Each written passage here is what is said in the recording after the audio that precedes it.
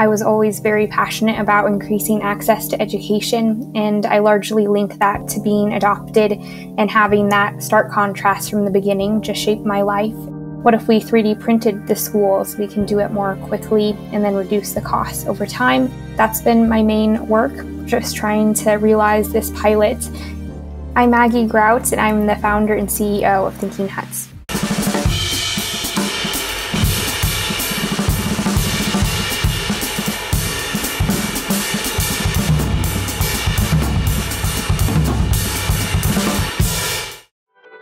Thinking Huts is a nonprofit that seeks to increase access to education by leveraging humanitarian-driven technology solutions. Traditional school may take 5 to 6 months, even years, depending on what methods are used, but we can get it done in probably 3 to 5 weeks is estimated for our first school. And then as you replicate it over time and you refine the processes, you can get it down to a matter of days. And then also with the cost, when you replicate it, you can also decrease it over time as well. So we're estimating maybe our first one will be closer to $30K, which is still almost half the traditional cost. And then we could probably get it closer to 10 to 15.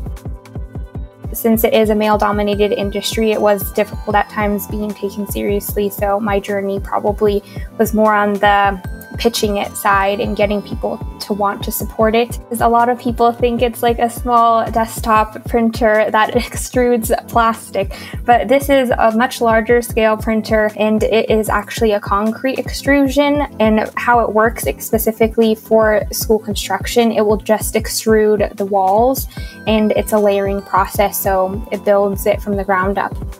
The walls are 3D printed, but everything else is local materials, so we're still employing local labor.